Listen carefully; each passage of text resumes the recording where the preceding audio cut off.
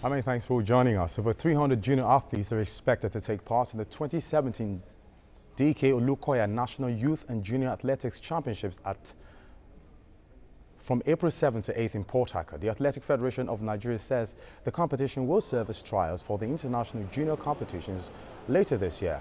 Nigeria will take part in the African Junior Championships in Algeria, as well as the IAAF World Youth Championships in Kenya and the Commonwealth Youth Games in the Bahamas. Spokesman for the Federation, Kayode Thomas, says the competition is open to all states and athletics clubs.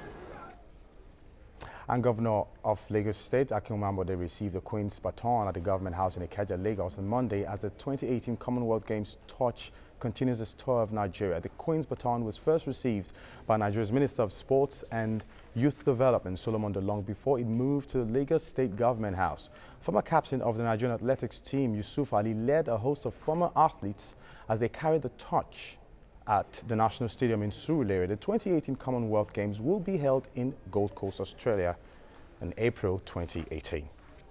And right about now, the Australian High Commissioner to Nigeria, Paul Lehmann, joins us on the news.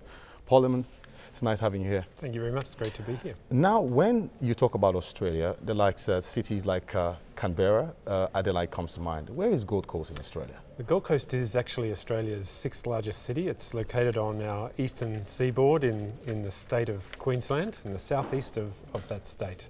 So might not be as well known as some of our larger cities, but certainly it's one of our fastest growing centres.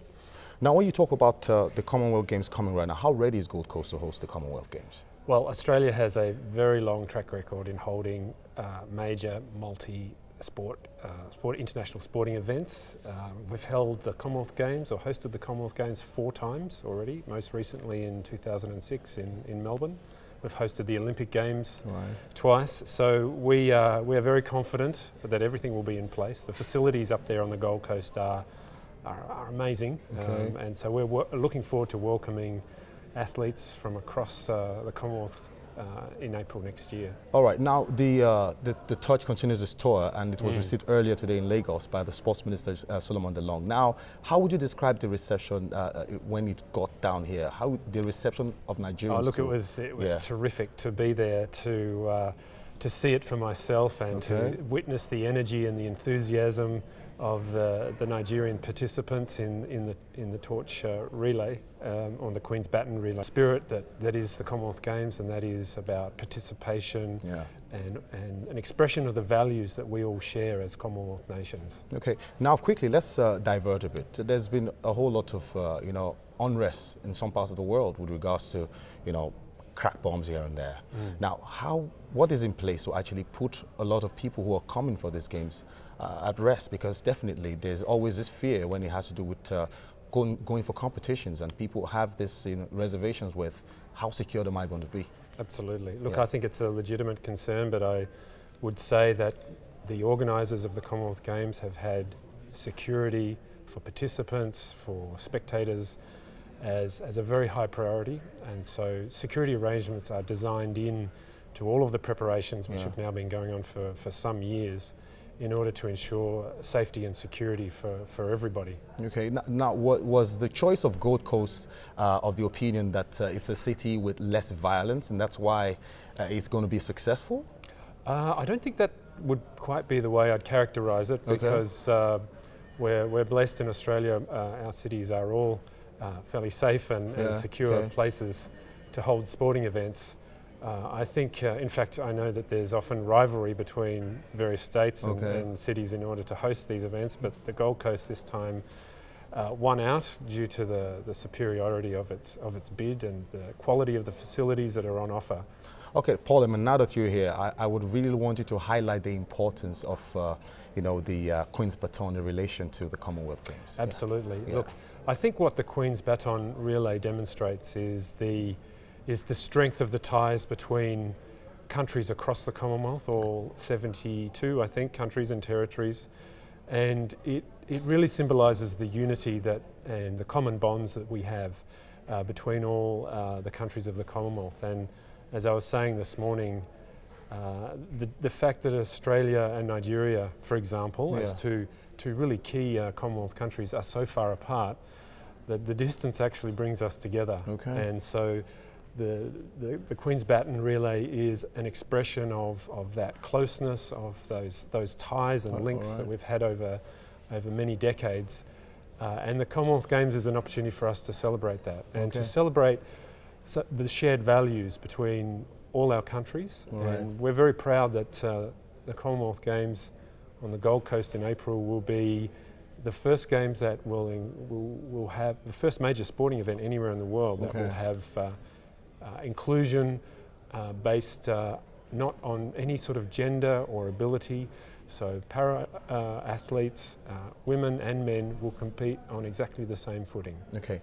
Now Gold Coast. Now those who will be travelling to the Gold Coast for this Commonwealth Games, what should they expect? Okay. First thing I should say, for many Nigerians, when they think of the Gold Coast, they might think of Ghana. Okay. But it's actually, it is one of our actually most popular tourist destinations. Okay. There's about 60 kilometres of beautiful beaches, surf beaches. To enjoy beautiful hinterland and mountain region, rainforest not far away. Great restaurants and all of the other cultural activities that will be associated with the Games will be there for people to enjoy. The famous theme parks of the Gold Coast. So we feel like it will have lots more on offer for visitors beyond the Games. All right, is there going to be any incentive for small countries to be able to attend the Commonwealth Games? Well, the whole idea of the Commonwealth Games is about participation, and so Australia, by hosting the Games, is investing heavily in providing the best facilities, the best welcome, to encourage people to come. So we're hoping that we get a really strong contingent from Nigeria, for example. I would love to see as many Nigerian athletes and their supporters as possible coming out to Australia to be there to enjoy the spirit. Thank you, Paul Lehmann, for coming on the show. You're very welcome. It's great to be here.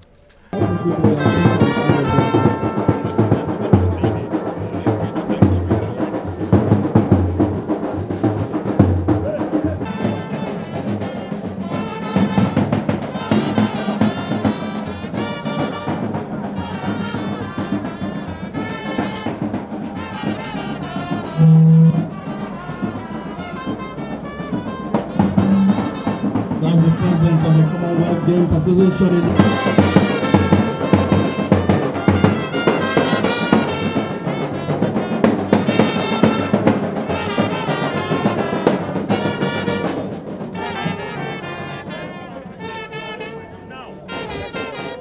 Even though we are a long way away from many countries in the Commonwealth, for us that only encourages, it makes us strive even harder to build friendships across the oceans and across continents.